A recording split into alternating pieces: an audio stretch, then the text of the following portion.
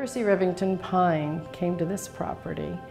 It was originally 500 acres and built a magnificent estate here. But the original estate had been torn down, and we decided, okay, we'll buy the property and build our own house.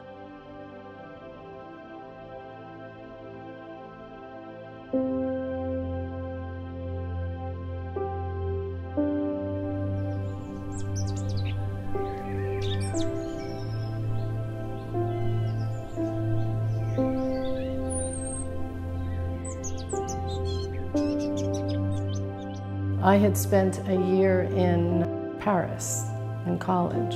I loved it. So I brought back to this creation of this home everything I liked best about what I had seen in Paris. We built the house exactly where they had built their home. We just fell in love with the view when we came here. Opening up, all of the design of the house was focused on the view. So all the most used rooms face the view.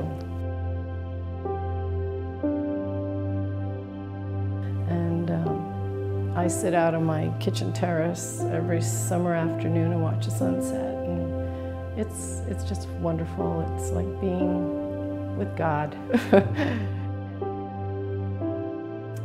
The foyer has a stained glass dome in it, and that's a replica of the one in the Palace Hotel in Madrid.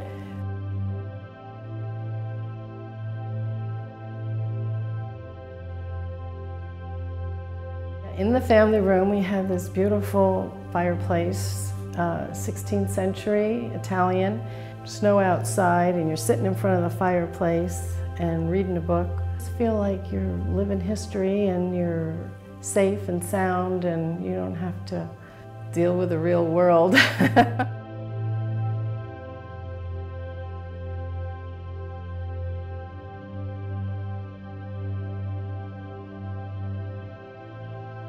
It was a lot of fun to use everything we could from the old estate. It kind of made it more homey.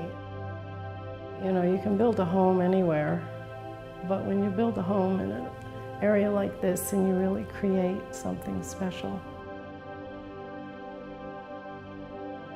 The sitting room down in my master bedroom suite is a lovely space to be. It's very comforting.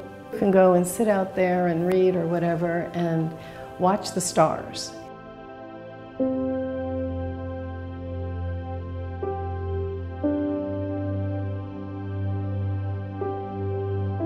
It's a very, very unique, spectacular place that's very close to my heart. Fell in love with it and have enjoyed every minute here.